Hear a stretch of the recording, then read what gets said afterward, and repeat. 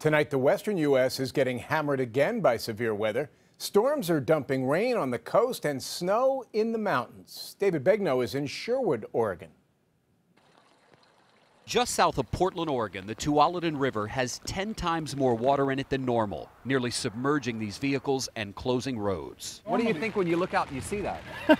In nearby Sherwood, Oregon, Philip and Lisa Hahn have what looks to be lakefront property. You got white caps. Yep, we sure do. Yeah, we were out here last night. Yeah, you could surf out here practically. This is what it usually looks like.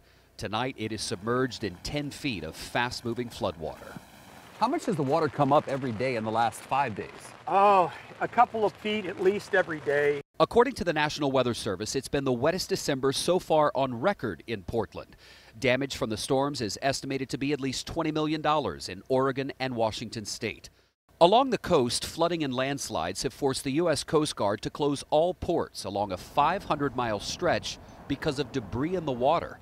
On Mount Hood, skiers are riding on 36 inches of fresh powder. Last year, some mountain areas had less than 5 inches.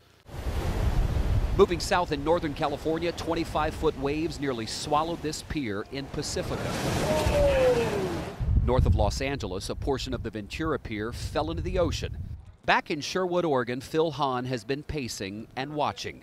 The water has advanced 300 yards. It's now 150 feet from the Hahn's front door. Once it breaches this berm right here, this whole area out here will flood very, very quickly because it's flat as a pancake.